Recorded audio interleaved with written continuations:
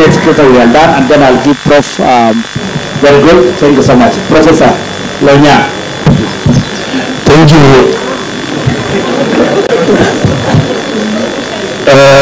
The Prime Cabinet Secretary and colleagues.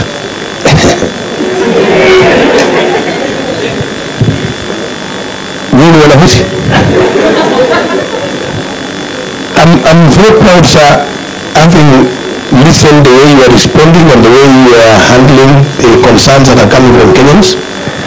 I've been one of the facilitators and one of the participated in the forums that have been going since yesterday, especially in the Center for Democracy. And I am so happy with the interaction that we are setting for us as Kenyans. And this is the way to go, so that we can be able to ask raw data that we think we need to be asked, we don't know, and we can do something that we know. So what we learned, and we were discussing on here, see, as Kenya has been a multi-party state for 11 years, we are single democracy, single state for 50 years. And we have countries that have been having multi-party for the last 200 years, 150 years. So to me, I want to propose that the open space that we are seeing now, coming from the current government and the future governments, we really need to participate as Kenyans to make sure that we propose what we think should come out to be followed for the sake of our people, but not also that we have common values that don't change for this country for us to continue to be one. And we should not fast track our democracy to the equivalent version of our life for almost 200 years. We can't. So the challenges we have, we continue living it together, but we need to have safeguards. And I'm proud that the Prime Cabinet Secretary and all the others who are in government and those of us who are also outside are putting the nation at the heart of our movement so that we don't go beyond that. Otherwise, I'm happy to listen and tell my friend, Professor Givita is around. I am on leave for a few more years before I come back. Thank you. Thank you so much. Therefore, I would want to welcome His Excellency so that he can be able to respond and to give us his partition. Welcome, sir. Okay. I'll start with Sam Mora from Granton and Thornton. I think this is a complex issue, as I said earlier, the issue of the subsidy and around the fuel challenges. When the government of Ruto, which I am serving in, took the decision on the subsidy, is because we realized that the subsidy was causing more hemorrhage to the economy than what it intended to cure. All right? And I gave the figure of about 20 billion per month, which was supposed to be raised to fund the subsidy. It was clearly not sustainable. Clearly there are some teething problems, even as we speak, on how we can improve on the fuel supply flow in the country, and that we shall do. But clearly we are not going back to the road of subsidies. Okay? There are other issues that relate to the foreign exchange issues, and conversations are going on in government. To what extent should there be intervention or no intervention, so that if that opens up appropriately, the market will help in stabilizing this particular issue. So it's a conversation and a thought process that we are going into government. The others have heard you. the issue of how we can continue to make sure that unnecessary expenses or expenditure is literally being eliminated. So we'll work on that path.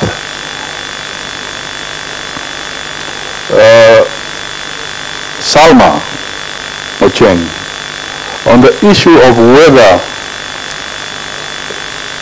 parties should merge or not, we are here at the Center for Multi-Party Democracy. The Center for Multi-Party Democracy. I don't know what more I can say.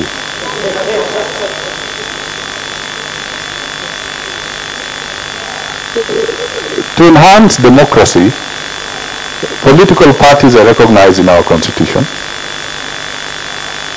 They are then cultivated, they have structures, and if there is going to be any alteration whatsoever, there are democratic processes rooted in the constitutions of those particular parties that will guide the process for such a decision if it becomes necessary. So at this stage, what I would like to tell people, if you are to ask me, the competing challenges we have the drought, we have the fight to bring the cost of living down, we have to deal with the pending bills and so forth. To me, the issue of a merger or non-merger is actually at the bottom of the priorities when we leverage what we are supposed to be doing.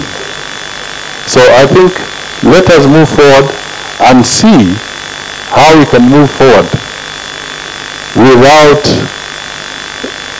diverting attention from the core issues. And the core issues, in my view, are those that are being talked about in this forum.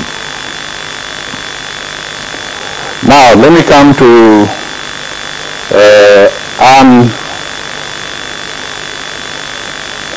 Was it Anne? Yes. Anne, and to some extent, Dixon Ogola.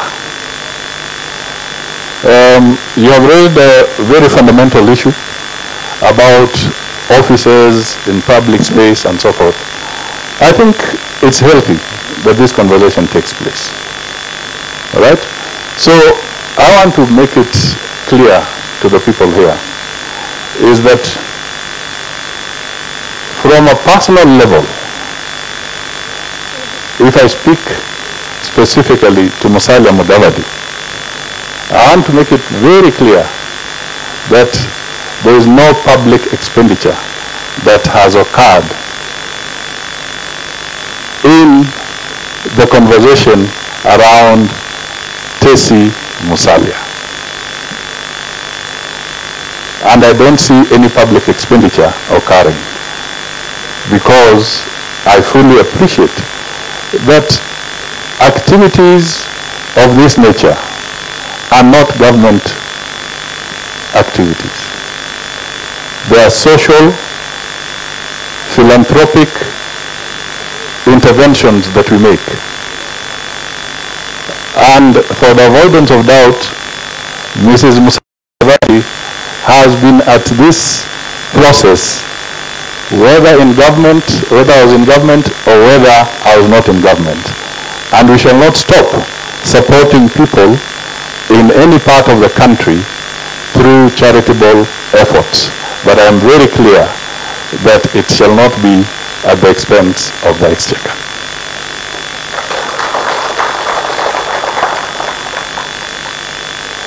Now, there are some cases that you say were dropped. I'll be very careful here because this is an independent office, the Office of the Director of Public Prosecutions.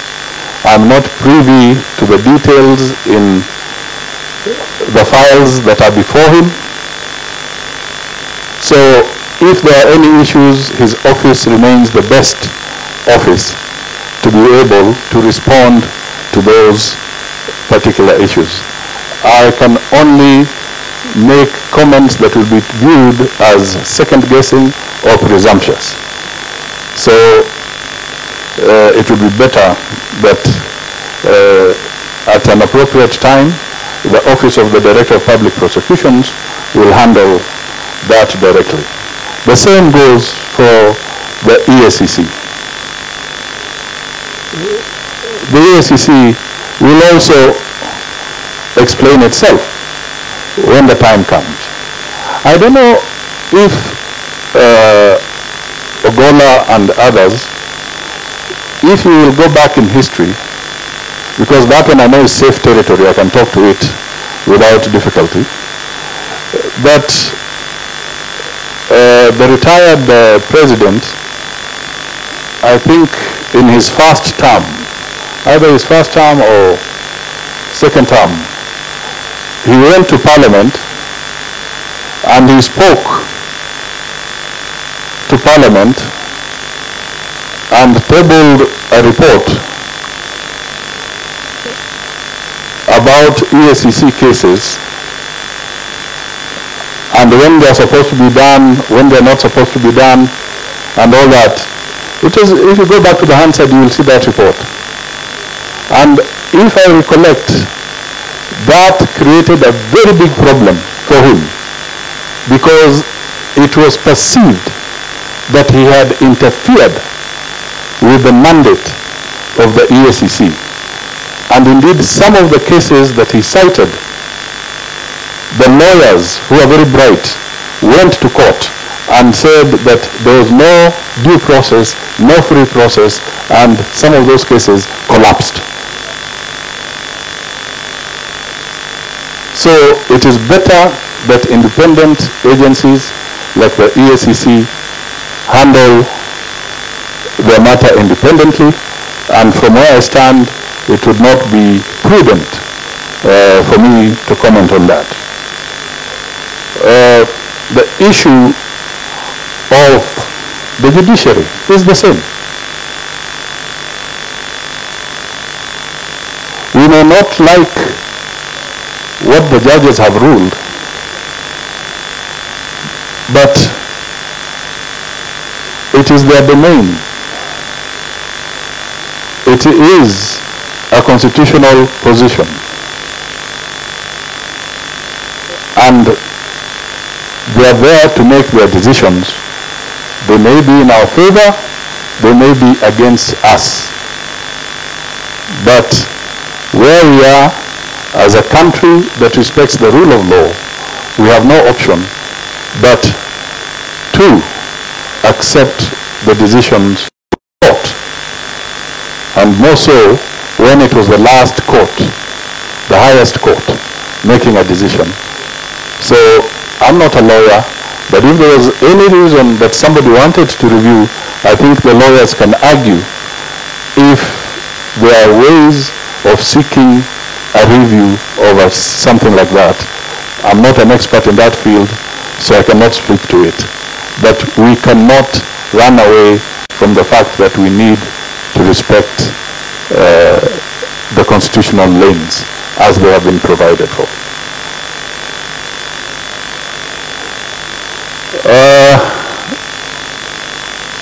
I am a cabinet secretary.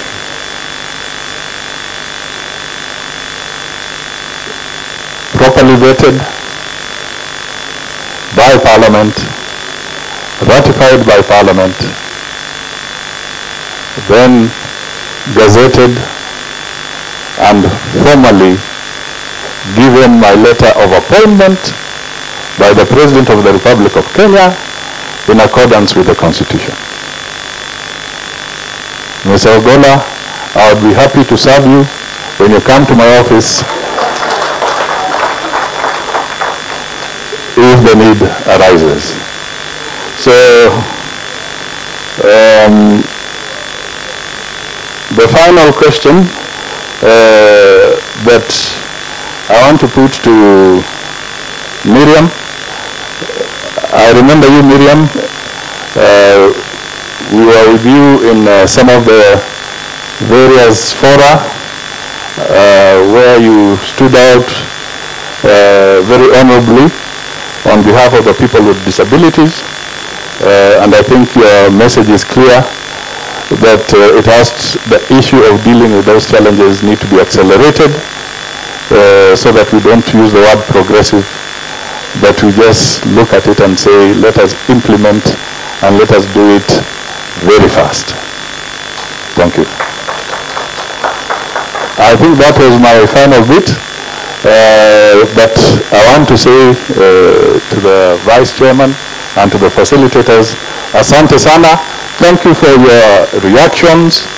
Thank you for your comments. This has been very enriching. And God willing, if my health is perfect, I hope I will be here again with you on another occasion. Asante sana, and God bless you all. Thank you. I think it deserves a much better hand clap, more than what you've done. We have